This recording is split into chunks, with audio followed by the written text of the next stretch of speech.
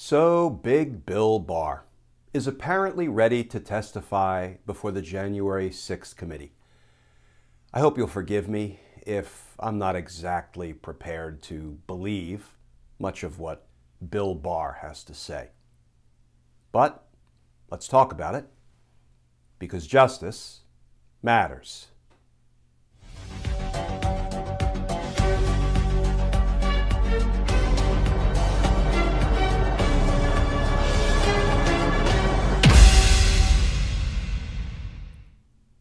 Hey all, Glenn Kirshner here.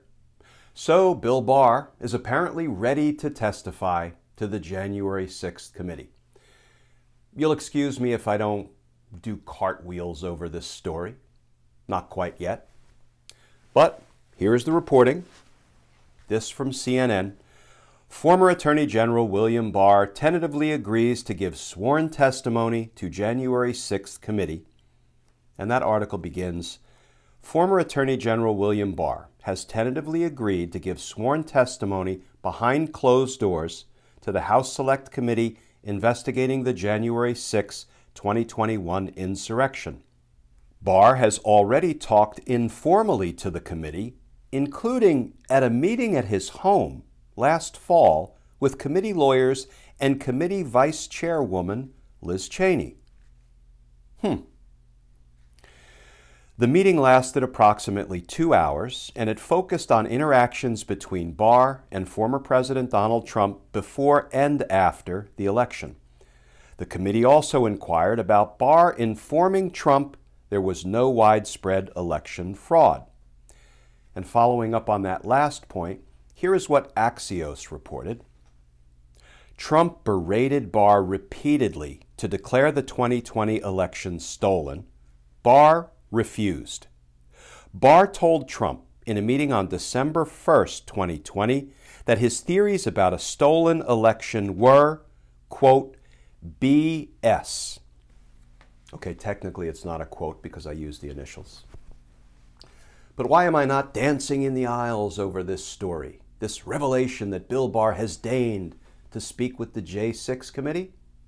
Well, Bill Barr is a corrupt, criminal, former Attorney General of the United States who did untold damage to the Department of Justice and to our democracy. And he needs to be held accountable in a court of law so that no future Attorney General can ever behave this way and get away with it. Period. Full stop.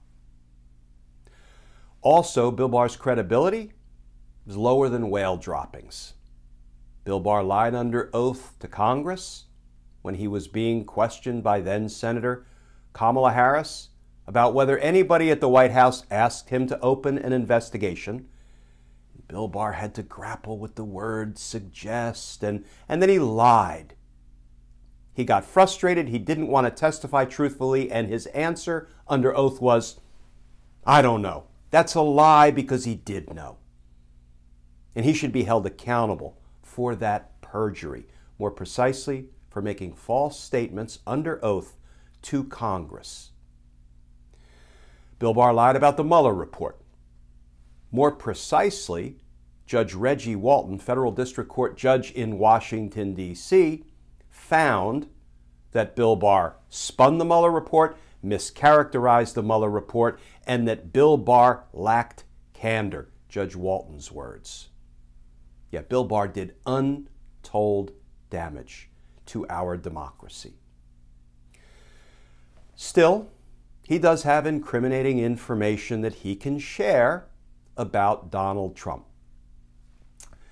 He can provide sharply, directly incriminating evidence about Donald Trump's guilty state of mind, his corrupt intent, his criminal mens rea. Why?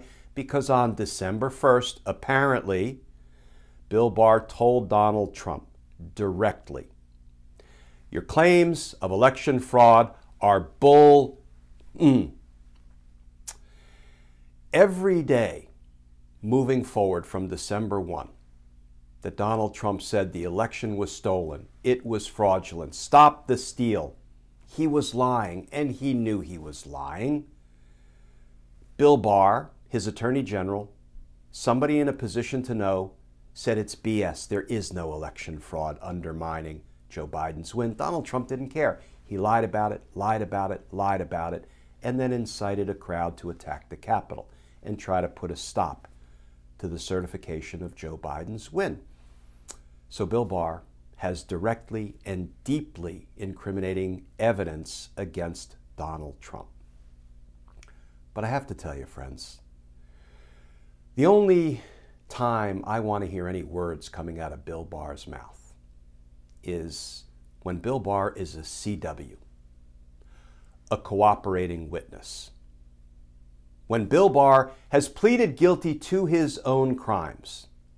And as part of his plea agreement, he has agreed to provide information, truthful information about the crimes of others, including Donald Trump. That's the only time I want to hear anything Bill Barr has to say.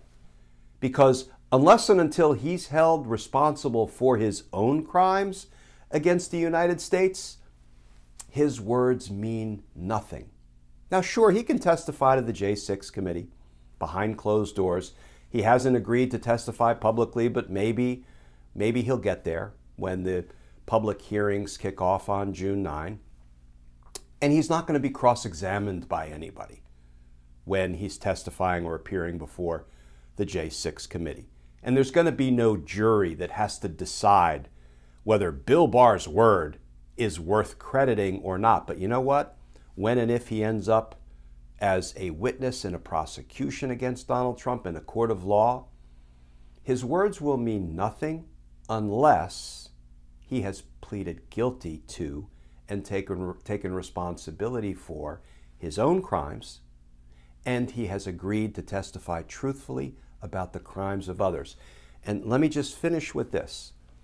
This is why prosecutors cannot sponsor the testimony of a witness, not credibly, not effectively, unless they've prosecuted that witness for his or her own crimes. Because if you put Bill Barr up in front of a jury in a trial in which we're prosecuting Donald Trump, and Bill Barr has been given a pass by the prosecutors for all of his crimes, but we expect the jury to believe Bill Barr on the crimes of Donald Trump, the jury's going to say,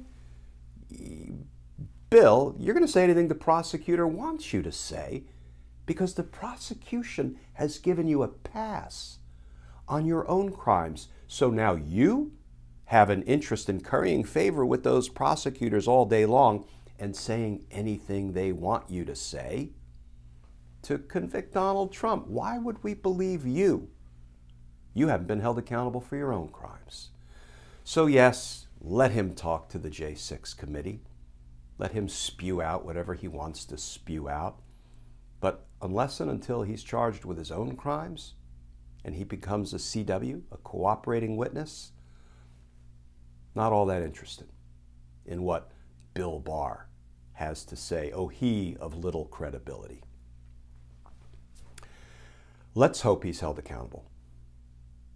Let's hope the Department of Justice recognizes that a former Attorney General who committed crimes, who did untold damage to the Department of Justice, my home for decades, professional home, and to the United States and to our democracy, is held accountable for his crimes. You know, this Attorney General better not give that former Attorney General a pass on those crimes, because justice matters. Friends, as always, please stay safe, please stay tuned, and I look forward to talking with you all again tomorrow.